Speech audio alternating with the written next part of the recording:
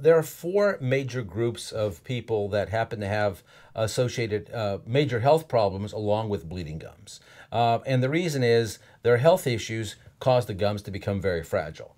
They're diabetics, pregnant women, that's because of the hormonal issues during pregnancy, dry mouth sufferers, and epileptics who happen to be taking anti-seizure medications. We're very fortunate that many dental schools around the country happen to recommend our formula called periotherapy.